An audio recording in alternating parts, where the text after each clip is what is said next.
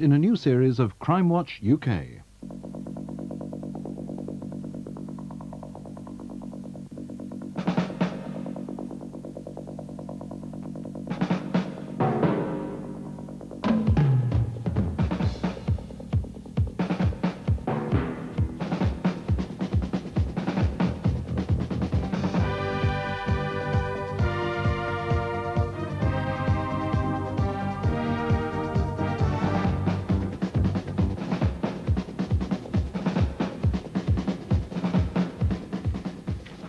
Well, good evening and welcome to this, the 9th year of Crimewatch UK. Over the summer break, we've had the builders in and we've moved the furniture about a bit, as you can see, but the purpose of the programme remains the same as it ever has, to solve serious crimes with your help. We're live, and if you see anything you recognise tonight, the telephone number to ring direct to the detectives and the researchers here is, as always, 081 811 8181. And for the hard of hearing, there's the Minicom number there on your screen just underneath it. First, a notorious crime that 2 months ago made headlines all over Britain. On Wimbledon Common in southwest London, a young mother, Rachel Nickell, was waylaid and repeatedly stabbed. Her scratched and bruised 2-year-old son was found clinging to her body. It appears to be a random killing, which of course makes it extremely hard to solve.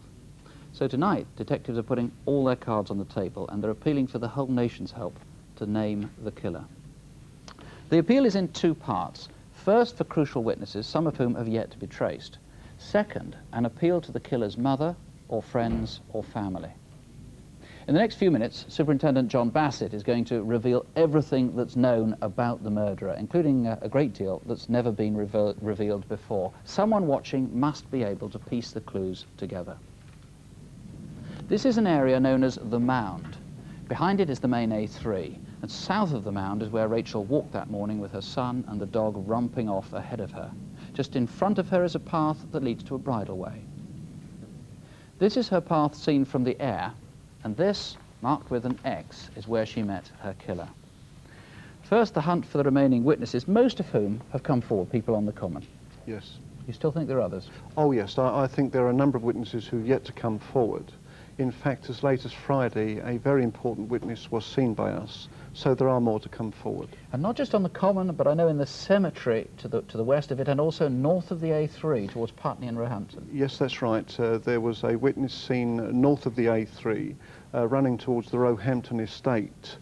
He was a man dressed just in blue boxer shorts that morning and had a bundle of clothing under his arm. We don't think he's involved, but we'd like to eliminate him from the inquiry. Okay, so if that was you, that may not be a very flattering picture of you, but please do call us straight away. Okay, now to identify the killer. Remember the date, Wednesday the 15th of July. This is what we know so far. A mother and her 2 teenage sons saw a man here by the curling pond. Now that was about 10:15. It's about 15 minutes before Rachel was murdered. It's 5 minutes walk from here to the murder scene. The murder scene again marked with a cross. The man was in his 20s or 30s. He was tall, more than 5 feet 10, and had short brown hair. He had a white shirt with buttons and dark trousers, possibly blue, and was carrying a small dark bag. Curiously, his belt was over his shirt rather than round his trousers. Or perhaps it was a dog lead. He seemed to bend forward slightly as he walked. Was he trying to hide his face? The family who saw him were suspicious because they had the impression he was following a woman. Now, that woman was the one who was traced on Friday. She thought the man was probably on his way to work, but a few minutes later, about 10:20, he reappeared back by the pond. No one saw him go down south on the open ground towards the Mound, but if he took this path, it would lead him through the trees towards Rachel Nickell. Now, if that was you and you didn't head down here and didn't encounter Rachel, you're nonetheless a key witness. Now is the time to call 081 811 8181. Then perhaps 3 minutes after the murder, a man was seen here.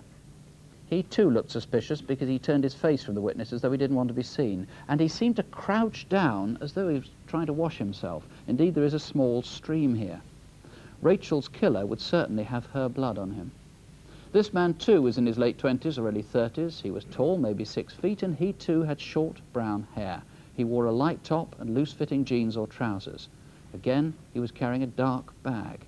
Again, if it was you and you had nothing to do with the murder, call us now, 081 811 8181. Now, from this point, let's add some informed conjecture. A consultant clinical psychologist has been handed evidence of Rachel's murder, and he's been comparing its hallmarks with other psychopathic killings. He's drawing up a likely profile of the killer, and though it won't be completed until next week, his official guidance is already as follows. The killer is under the age of 30. He lives locally. He still lives at home with his mum or parents, or alone in a hostel or a bedsit.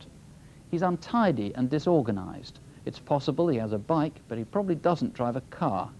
He's a low achiever, so he's never done well at exams. He's not very good at conversation.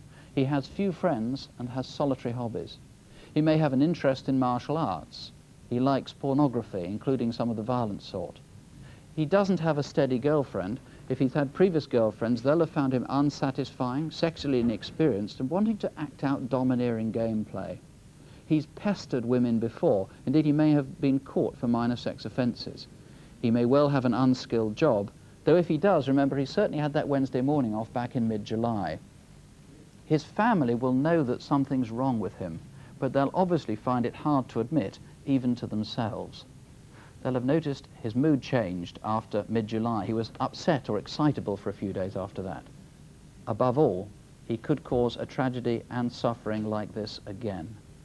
Now, remember, some of these guidelines could be wrong, but if you can put several clues together and they fit someone you know, we all know the importance of this. Please do call us. John Bassett, it's going to be so difficult for a family, whatever their suspicions, to ring. I mean, to imagine that someone close to them, or a girlfriend, someone that close to them at some stage could have done this. Yes, it's going to be very, very difficult. But I would appeal to the females of the Wimbledon area to come forward and identify this man. He is a local man, and I believe a mother, sister, or girlfriend knows the identity of this man. Women have an instinct for men that are odd like this.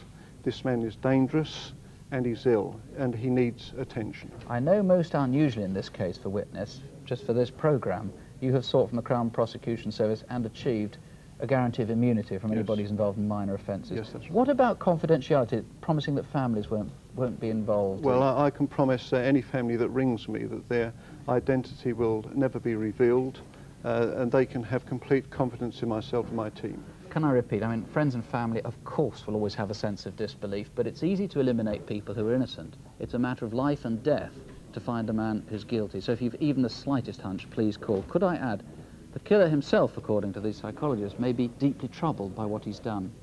He may not be able to understand it or explain it, but he can put himself in a position where people can help him and make sure he's not the cause of further tragedy.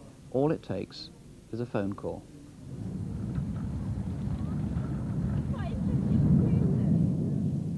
If you have any information, please call. You can ask to speak to a woman if you prefer, and there are BBC researchers here too. Or you can call the incident room in Wimbledon, that's on 081 947 1212. Please persevere if you find any of these numbers busy. Wimbledon 1 again, 081 947 1212. Well, Crimewatch was off the air during the summer, of course, but throughout that time, police have been working on the information that's been coming in from viewers all over the country. We have news of an arrest just 6 days ago for the murder of John Shippey. That was the businessman from Reigate. A man has now been charged with his murder and is awaiting trial. And as a result of our last programme in June, there are new leads on several cases, including on 2 of our reconstructions. We're having to keep mum on both of those for the moment, I'm afraid, but we'll let you know what's going on as soon as we can. And our last photo call generated 100 calls. Details on results in a moment, but first take a look at this month's cases with Superintendent David Hatcher and Detective Constable Jackie Hames. If you've been thinking about buying a timeshare, you may have come across Paul Anthony Kelly. Between 1990 and 1991, he ran 2 timeshare companies in Gloucester, Holiday Marketing Gloucester Limited and Holiday Marketing Bristol Limited. He's taken a considerable amount of investors' money, in some cases their life savings, claiming he would sell them a timeshare on the Costa del Sol and Gran Canaria. However, he hasn't been seen since July 1991, and Gloucester Police would very much like to speak to him in connection with a substantial fraud. He's 37, 5'10", chubby with light brown hair and a Lancashire accent. It's possible he may be in the Bristol area, so if you know where he is now, please ring. On Thursday, the 4th of June, a man walked into Oddbins, an off-licence in Putney, south-west London. He asked for a bottle of champagne and brandy.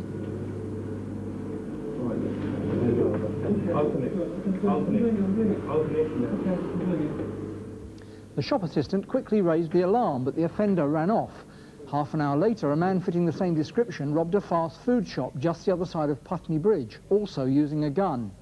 Do you recognise the man? He's about 25 years old, 5'8", and has a moustache. He was wearing a dark leather bomber jacket and light trousers. If you recognise him, call us now.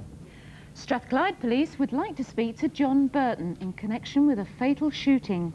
On Saturday, the 11th of April, at about 10 p.m, 21-year-old Jason Kelly was killed. It was outside Richard's Bar in Govan Road, Glasgow. John Burton is 39, between 5'8" and 5'10", with a heavy build. He has greying hair, short at the front and sides and long at the back. The tip of the ring finger on his right hand is missing. His left hand is scarred and he has a Glaswegian accent. So if you know where he is, please ring us tonight. Gary Michael Richards may have information about a series of burglaries which have taken place during the past 2 years. Over 20 of the offences were committed in Aberystwyth, not far from the town centre. Bank cards and cheques which were stolen have since been used to buy train tickets all over the UK. Gary Michael Richards is 34 years old, 5'9" with short hair. If you know where he is now, or can help with any of our other photo call faces, please call us. 081 811 8181. That's 081 811 8181. And do please persevere if the lines are busy, which they appear to be already. The last photo call back in June produced immediate results. One man was arrested on the night after a single viewer recognised him. The man has since been charged with a major fraud. Over 50 viewers thought they recognised a woman seen on photo call. 10 gave the same name. The woman is now awaiting a court appearance. And 20 calls led to a man who may be able to identify a rapist. Officers from Chesterfield are here tonight investigating an armed raid on a post office van. The whole thing took place in about 15 minutes flat. Some of the details of what happened have been changed for security reasons, and our film actually begins the day before the robbery on Monday the 27th of July in Chesterfield in Derbyshire.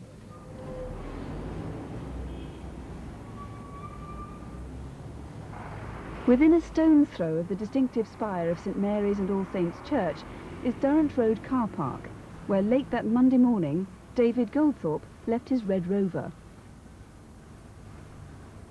By 7 o'clock that evening it had been stolen. The next time anyone remembers seeing that car was the following day in the Whittington Moor area of Chesterfield, about 2 miles from the town centre.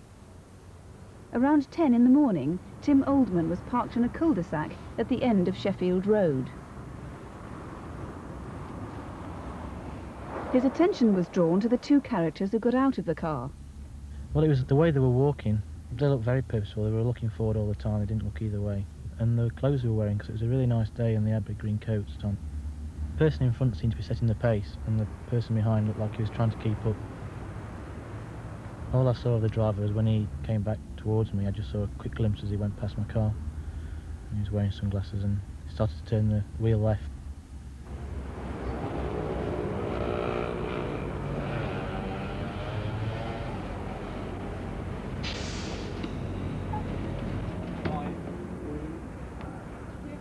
Moments later, a little further up the road, outside the Quick Save supermarket, someone else saw the odd pair.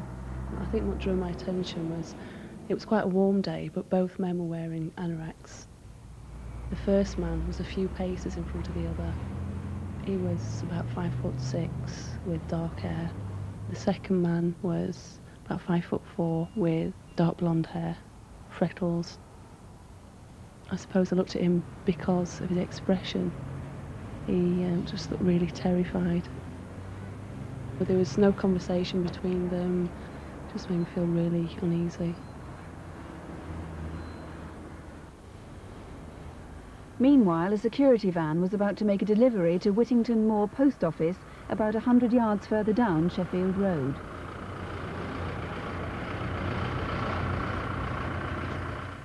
Across the street, Alwyn Jessup was parking his red transit van outside his kitchen centre.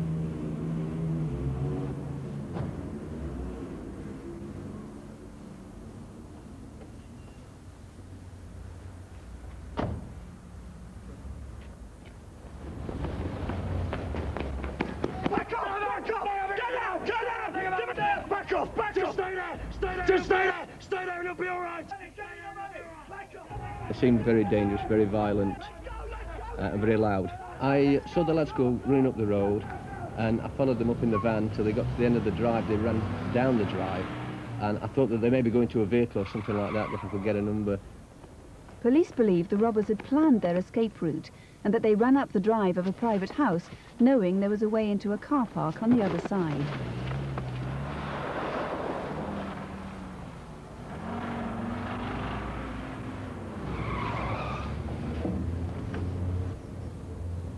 When Mr. Jessup got to the exit of the car park, a grey or dark-coloured van was coming out.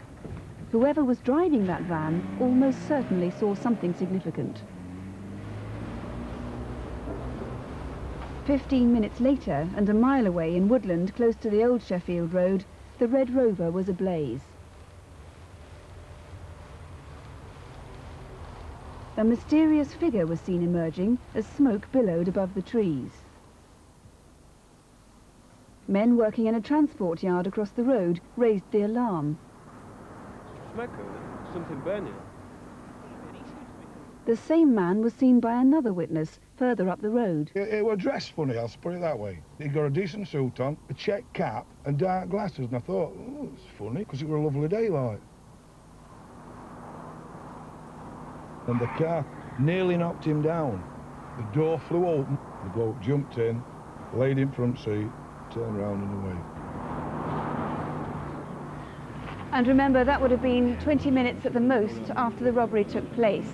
Did anyone else see that silver or silvery blue saloon car at about 10:20 on the morning of Tuesday, the 28th of July? Detective Sergeant Neil Perry and his colleagues here believe that the two men who carried out the robbery may well have been ducked down in the back seat of the car. And do you recognise the sandy-haired man? We have that good description. He has a pale complexion with freckles and hazel-coloured eyes. He's in his mid-20s and he's not very tall, about 5'4". And did you see that Red Rover after it was stolen on Monday the 27th of July? In fact, you may have seen it being stolen from the Durrant Road car park. The registration number was J694UBL. If you saw it at any time on Tuesday the 28th, please give us a ring. The officers are waiting now to take your call if you can help on any of that. We're on 081 811 8181 here, or you can ring the rest of the team back at Chesterfield Police Station, and that number is 0246 220100. That's 0246 220100. Could I appeal to you once again to persevere if you find the lines busy? As you can see, they are pretty busy at the moment. A couple here, pretty strong possibilities from photocall, but frankly, most of the calls are coming in on the Rachel Nickell murder. We've got a large number of names that have been put forward. One in particular is causing considerable interest to the team. We've also, I've just got one here, a woman who was on the common at the time, maybe a possible useful witnesses. Calls coming in all the time on this. Now, though, time for this month's Incident Desk. Here to take us through it are Detective Constable Jackie Hames and Superintendent David Hatcher. Craig Swan disappeared about 6 weeks ago, and Scottish police now fear he may be dead. He was staying with his parents in Broxburn near Edinburgh and was last seen on Monday morning, the 10th of August.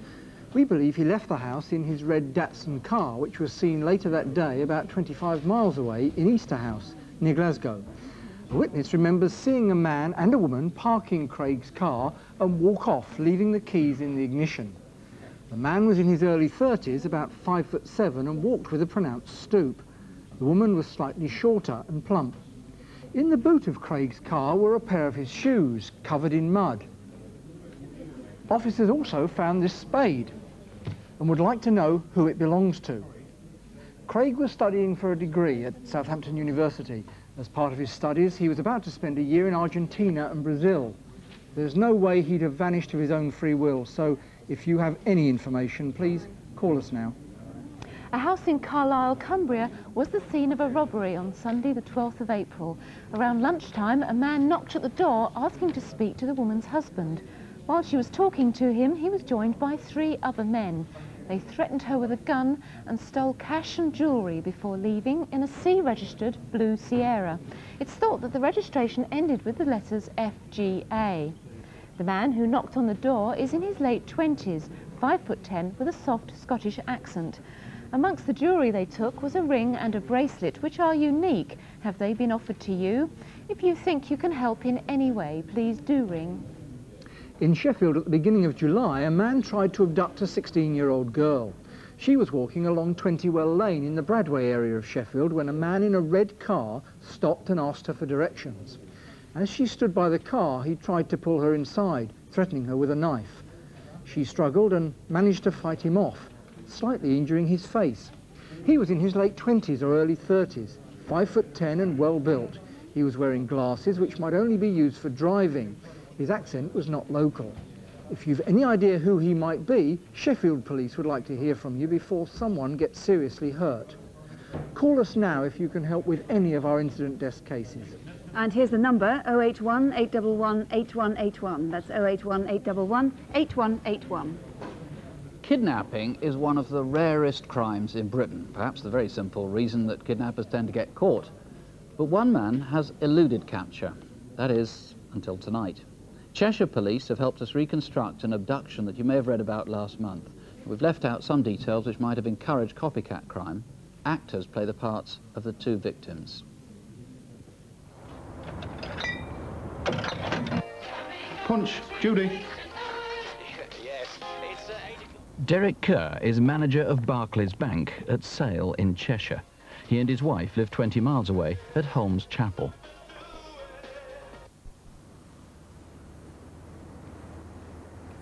I just saw that there was a blue Orion. It was a shiny car, and it seemed unusual to be there, but I really didn't think any more of it. Went on my way home with the dogs. You'd never guessed it was called that, would you? Right, 826, thank you. Right, love. I shouldn't be too late tonight. All right, love. See you later.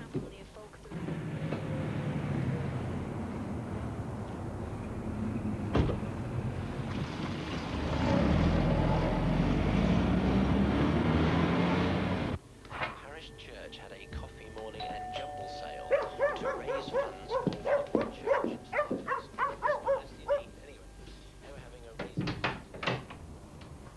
Mrs. Kerr? Yes? Does your husband drive a silver grey Volvo Estate, H registration? Yes, he does. Well, I'm afraid I've got some bad news for you. He's been involved in a serious accident on the motorway. He's been taken to Leighton Hospital. I've been asked to take you there. Oh. Can you wait there while I go and get my bag? I actually thought he was on his deathbed. I never thought at the time to ask him for any identification. The shock of what he said to me just made me feel that I had to get to Leighton Hospital as soon as I could. Better put your seatbelt on, Mrs. Kerr. It is the law now, you know. Yes, sorry.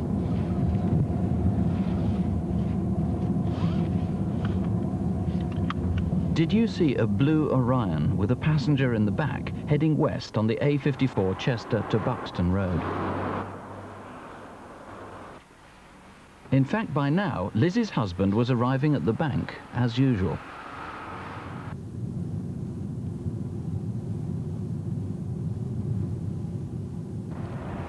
Just after the A54 meets the M6, there's a turn-off called Pulford Lane. What's the matter? Why have we stopped? Get out! And he started punching me in the face, shouting at me to shut up.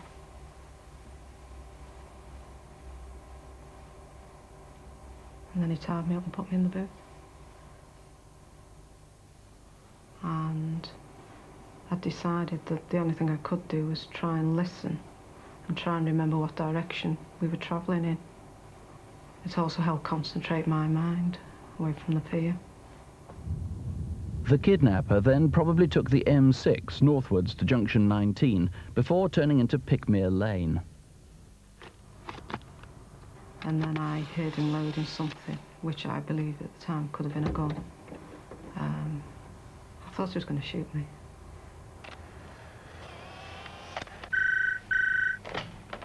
Good morning, Barclays. Can I help you? Who's calling, please? Derek, it's for you. It's about your wife. Hello, Derek Kerr. I've got your wife, Mr. Kerr. Follow my instructions and she won't get hurt. The call was made at 10:45. The kidnapper may have been at the phone box in Sale Metrolink station. Or perhaps he was in the Great Mills DIY store with line of sight to the back of Barclays Bank. You'll find a note on your car. Where are you? Just do as I say, Mr. Kerr, and hurry. And he gave me a time limit as to when I should follow out his instructions, which was to go to my car, where there would be an envelope waiting for me with further instructions to do what I was told, otherwise my wife would be in severe danger. The letter informed me that I would be responsible for my wife's demise. It contained instructions and it contained a photograph of my wife, obviously having been hurt badly. Derek's car was in this tiny car park at the back of the bank. It's next to the big leisure centre car park in Broad Road. Did you see someone leave that note on Derek's windscreen? The letter said that I was to drive my car to the car park behind the branch. All the way through, I just wanted this to go smoothly. My only thoughts were for my wife's safety, and I wanted him to see me and meet me. He was to make himself known to me. Derek! Derek! He's phoned again. You're to head for the M63. Thanks, Win. Derek didn't get very far.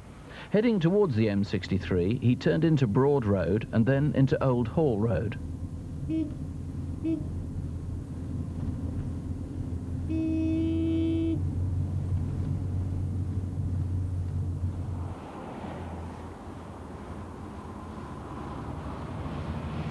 It may seem strange, but I actually felt relief that it was going according to his plan and he'd actually stopped me. And I was then obviously going to get the instructions, I thought, as to where my wife was. It was obvious to me that the number plate was a false plate. I could see either string or elastic bands that attached the number plate to its original. He waved his arm up and down, his left arm up and down, and I eventually realised that what he wanted me to do was to lie down. Don't look at me. Where's the money? Yeah.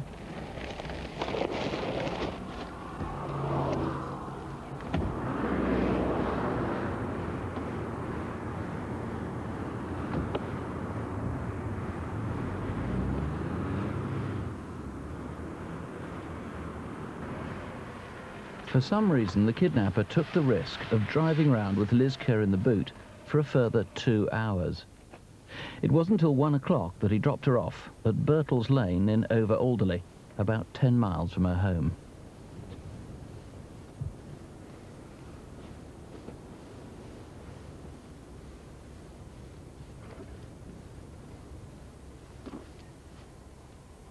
I'd just like him to be caught, really, because if he does it again, the next person might not be so lucky. He had no qualms about punching me then. He probably would have gone further if he had to. This is the culprit, or something like him, and he's pretty distinctive because he's tall, probably over 6'3". His hair is ginger or reddish. He has freckles and blue eyes. Everyone describes him as well-spoken, and he's in his 30s. David Holt, possibly he's got some sort of military background as well. You also think it's possible that he was involved in something a week before this? Yes, the Friday before this, on the 7th of August, there was an incident in Solihull in the West Midlands, almost identical, but no kidnap on that occasion and no ransom paid. Another ransom note, though, we can compare. One was done on a typewriter, one was done on a word processor. Now, obviously, these are fairly commonplace typefaces and fonts. You want somebody who can link them with a man of that description? Exactly that, yes. OK, the other thing is these plates, J763BYG. Now, he didn't make those up. No, they're very professionally made. Someone must remember making those up, and we would urge them to get in touch with us too. The uniform he was wearing when he came to the door, was that a real police uniform, do you know? Very much like a real police uniform or a security officer's uniform. A big man, someone must remember hiring that out or lending it to that man. Or having a 6'3" or above uniform like that, or having these. Now, this is not a laundry as much as a dry cleaning ticket. This is Monday, 12 noon. It's for looks like grey trousers, G trousers, on the 8th of August, £4.75. Who does that belong to? Where did it come from? They were dropped off at Sketchlist Cleaners in Cardiff on the Saturday. The following Tuesday, the 11th, they were collected. Those tickets were found in the gateway where Mrs. Kerr was abandoned. We desperately need to know who that person is. He left the name Evans at Sketchlist. How did these make their way from South Wales to Cheshire? If they were yours, for heaven's sake, ring us and eliminate them, because if they can't be eliminated, there's going to be a lot of police work wasted unless they actually do belong to the kidnappers. Let me just say, Barclays Bank have offered a very, very large reward indeed, up to £50,000. As I say, kidnapping is something that people tend not to get away with in this country. And incidentally, in any case, half the money he has is traceable. Here are all the numbers. I haven't got time to go through them now. It means, though, he can't even spend it. So do call us and let's try and catch him. 081 811 8181. 081 811 8181. Or you can call Cheshire Police Headquarters on 0244 313 131. That's 0244, the code for Chester, 313 131. Our last reconstruction tonight is the murder of 18-year-old Kate Rackliff. She'd been out dancing with friends at a popular club in Camberley in Surrey. At the end of the evening, through a misunderstanding which turned out to be tragic, Kate's friends left for home without her. A few hours later, Kate was dead. Now, why was she killed, and by whom? Was it by some stranger who saw her by chance out walking in the small hours, or perhaps had somebody followed her from the club? Police badly need your help. Our reconstruction begins at the hairdressing salon where Kate was a trainee.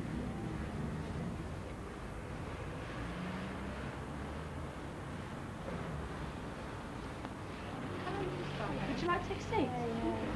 All the regulars are in. Kate had worked at Bumble's too for nearly 2 years. No, I go on Saturday actually. Should be quite fun. I'm going to Butlins.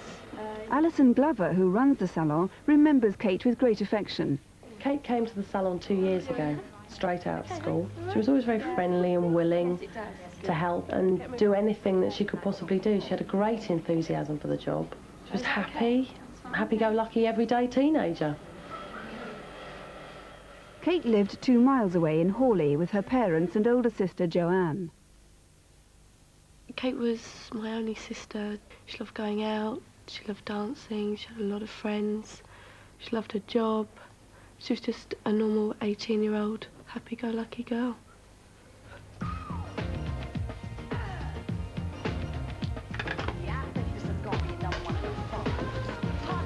Where's my jacket? Is it ready? Which one? My blue one. It's in there, there you go. Got it. Kate and her best friend Michelle always went out on a Saturday night.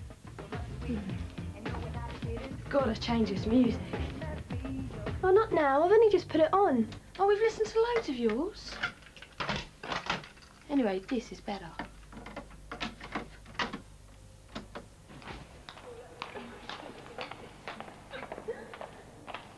Kate and Michelle often went to Ragamuffins in Camberley.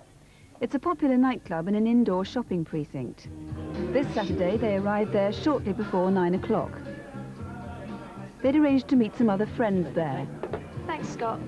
I want to go and dance, though. Come on, Michelle, come and dance. Come on. There's hardly anyone down there. Don't worry about it. Come on, come dance.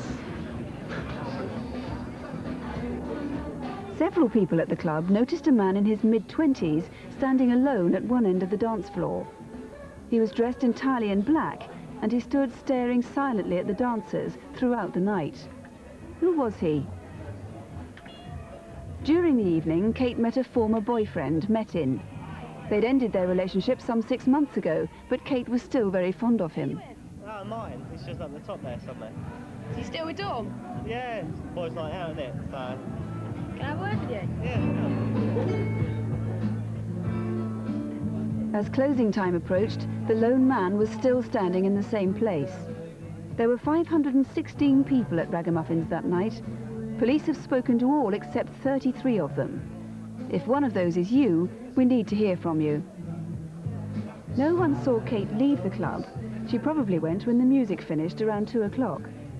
Assuming she'd left with Metin, her friends didn't worry about her. In fact, he'd left before her. Police believe she went outside searching for him.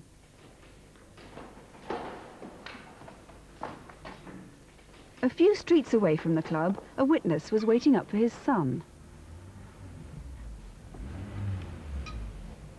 The van was a blue Transit board van. He had short-cropped brown hair, was aged between 20 and 24, and had a moustache. He was clearly lost. Back at the precinct, Kate had returned to Ragamuffins. She seemed to be looking for someone. She was clearly upset.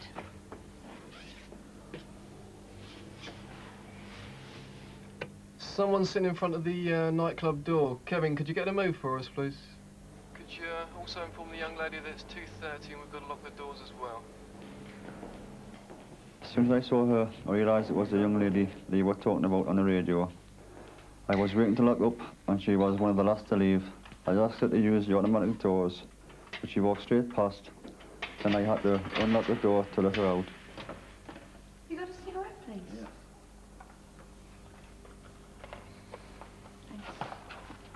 Yeah. I saw her walk 2 or 3 yards outside the doors and stop. She just stood there, and after I locked up, I remember logging down the time. It was 2:30. It's always busy outside the precinct as Ragamuffins turns out, but within half an hour or so, the area is almost deserted. One of the few people still around was an acquaintance of Kate's, Philip Williams. I could see Kate was on her own, and she was obviously upset. I kept asking her how she was. She didn't reply. I got the impression she was looking for her friend Metin. An hour after that, and 4 miles away, another witness saw a blue Transit van. Roxanne Jameson was on her way home. I remember leaving work early in the hours of Sunday. It was about 2:30 when I left, and I got to Farnborough at about 3:15. I drove down the Union Street and to the Prospect Road junction where the traffic lights were red, so I had to wait. A blue Transit van came hurtling round the corner from underneath the bridge. I did try to look for the driver, but I didn't see the driver or the registration plates. Just 200 yards away from that junction, at 8 o'clock that Sunday morning, Kate's body was found. She'd been fatally stabbed. I can't begin to understand why anybody would want to hurt Kate. She didn't have any enemies. She was a very popular girl. I miss her. We all miss her a great deal.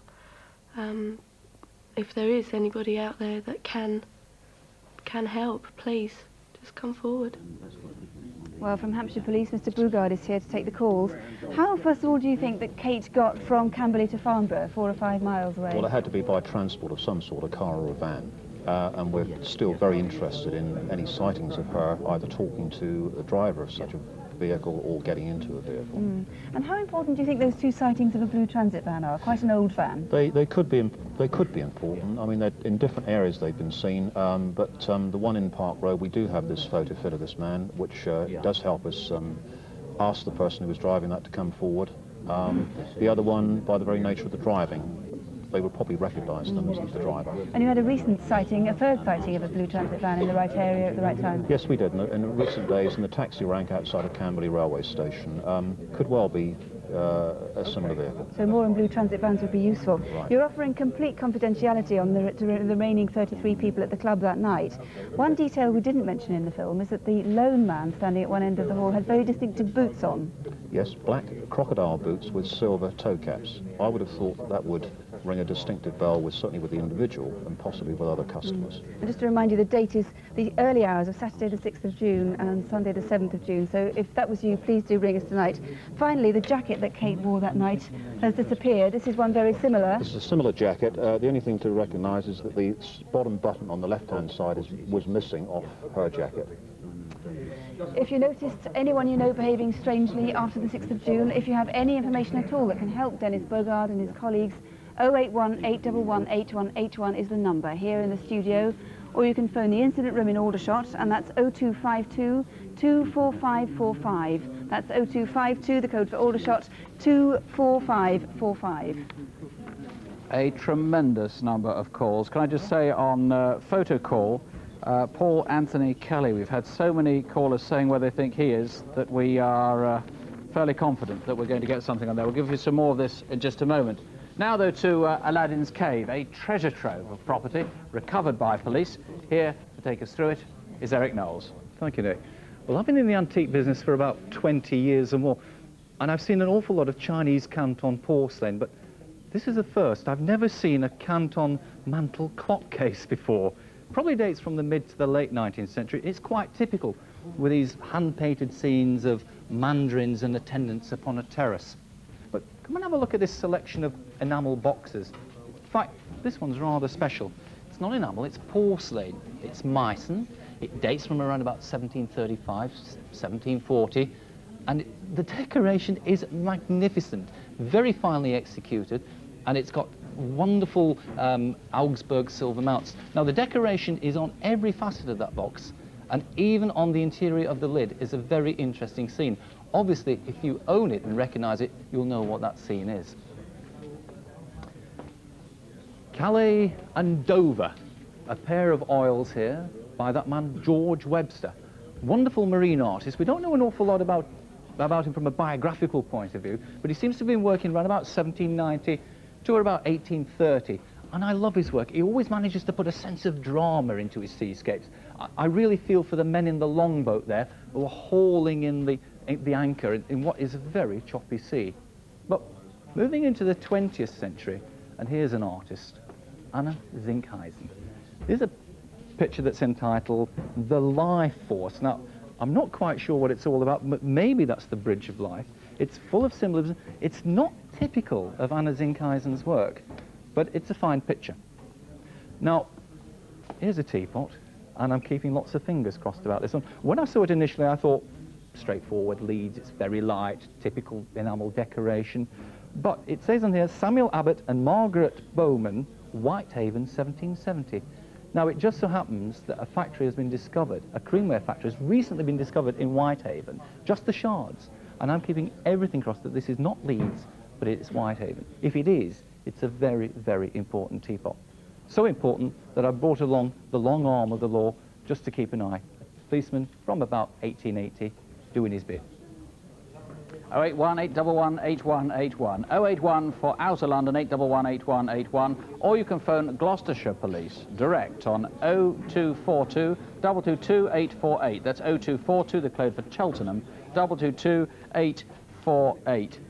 Just tell you a little bit more about the calls that are coming in, and they're really coming in very hard and fast tonight. Katie Rackliff, I haven't spoken to the investigating officer myself, but I gather that the team is really quite excited about one name that they've been given on that. As far as the Rachel Nickell murder is concerned, 90 calls here to the studio the last time I spoke to the team.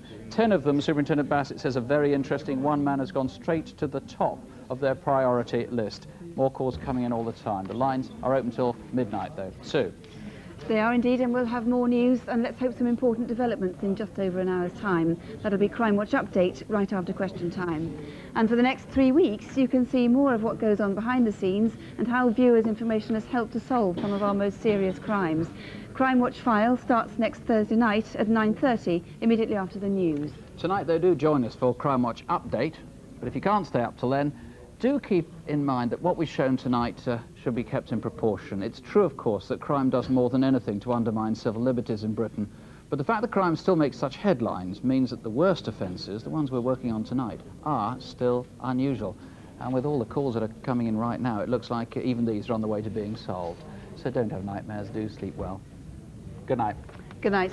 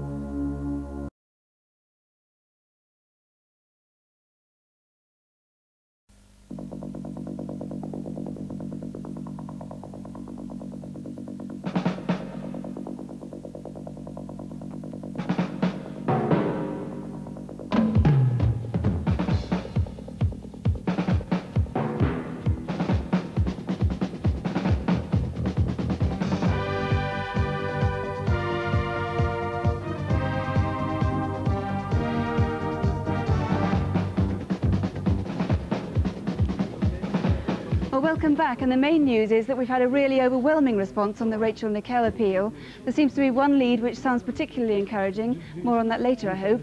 Protocol has yielded some interesting calls. We may be near an arrest soon, and Eric Knowles is excited as we may be close to finding the owner of that unique Whitehaven teapot. Let's start with the violent kidnapping of a woman in Cheshire. On Friday the 14th of August, soon after her husband had driven off to work, Liz Kerr was abducted from her home. Yes. Does your husband drive a silver grey Volvo estate? H registration? Yes, he does. Well, I'm afraid I've got some bad news for you. That was not a real police officer. Poor Mrs. Kerr was hit fairly hard in the face and abducted. What sort of response have you had? Overwhelming response both here and in Cheshire. Significantly, a number of names are coming up more than once, and we've had a good response and good suggestions both in Cardiff and in the Greater Manchester and Cheshire Now, areas. the Cardiff connection was very interesting because you've got some dry cleaning slips which you discovered where Liz was eventually released. Now, you've got some calls from Cardiff you're particularly interested in. Yes, we have, but we haven't yet heard from Mr. Evans, or the person who gave the name Evans and the person that put those trousers in. I'm very interested in hearing from him. That man who is very distinctive, he's 6'3", he's got ginger hair, and he might well have a blue Orion car, certainly had access to it at the time of the Cardiff, at the time of the kidnap, and a lot of suggestions he might have some military background. Yes, there's been a lot of suggestions on military background. Okay, Mr. Hull, thank you very much. Well, we've had so many calls on the Rachel Nickell case that viewers on other cases may have found it difficult to get through. But David, what have we had on the incident desk so far? Well, just a very few calls, Sue, because it looks as though that's exactly what's happened. If you have been trying to get through on incident desk cases, please ring your local police station after the programme closes down. They'll be pleased to take the information you have. But one case that we have got what looks like a very good lead on is on the final case we dealt with, the attempted abduction of the 16-year-old girl from Sheffield. A PC's called in who's dealt with a man who he reckons fits the video fit of our offender. He's got a similar car, and we're following that one up now. That's good news, David, thank you.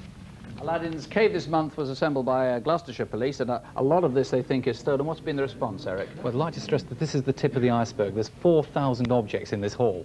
The response in the box is good. That nice little Meissen box. I've yet to be told what's in the interior of the lid. Again, objects in the background grabbing attention. This water carrier. I'd like to stress to a lady Nisha, she's not bronze, she's pottery. Okay. But the exciting news is the teapot. Let me just say that they're dancing on the tables in Whitehaven at the moment. I've been in touch with somebody up there. They think it could be one of the missing links.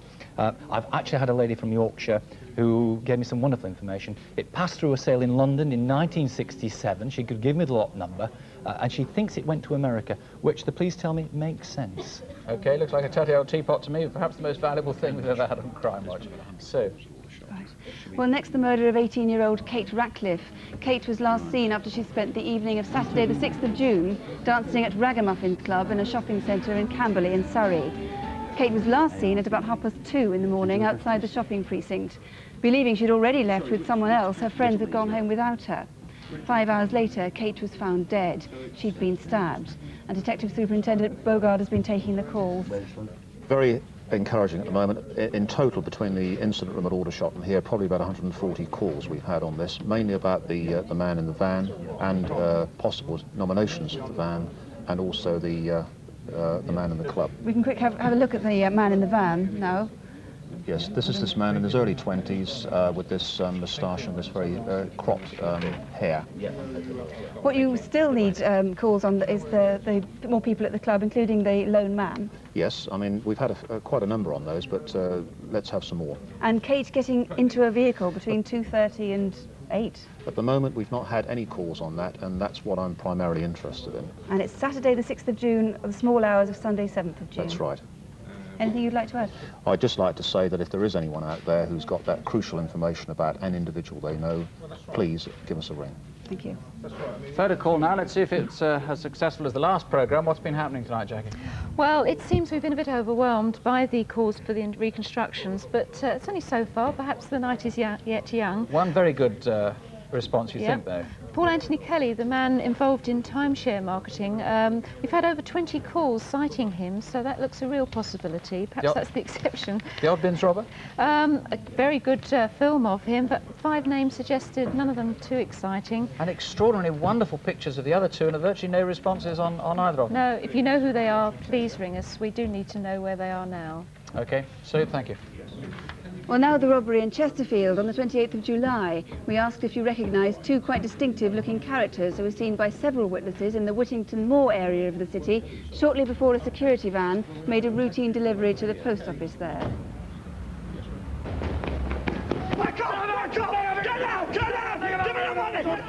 Well, the robbery was over in a matter of seconds. Did you see the men make their getaway up a private driveway to a car park? You've had quite a few calls, I believe, Neil Parry. That's correct, yes. The response from the public has been very good. We now believe we've eliminated the blue van that left the rear of Paul Ayre's carpets on Whittington Moor. That is important. The man who was driving that van That's has right, now contacted us. Unfortunately, you didn't see anything significant. No, we didn't, unfortunately. Secondly, we've been given several names as to the identity of the fair-haired suspect, which we'll be pursuing upon our return to Chesterfield. Can we just have his description again? The description is small, which is 5 foot 4 inch tall, slim build, pale complexion, hazel eyes, straight sandy hair and freckles. If you can help us, the lines are still open. Please call. Finally, the murder of Rachel Nickell, the young mother stabbed to death while strolling with her little son on Wimbledon Common in southwest London. We've left this to last, frankly, because we've had so many calls to process. Mr. Bassett, how many? Do you know? Well, we've had over 300 calls. It's been a tremendous result, both at this studio and our police station at Wimbledon. And actually, interestingly, although we're expecting a lot of anonymous calls, almost everybody's given their name, and a lot of people have given a lot of details. Yes, and that's most encouraging. I said earlier in the main programme, one man's name had gone right to the top of your priority list. Without giving too much away, what can you tell us about that? Well, we've had a number of calls identifying one man.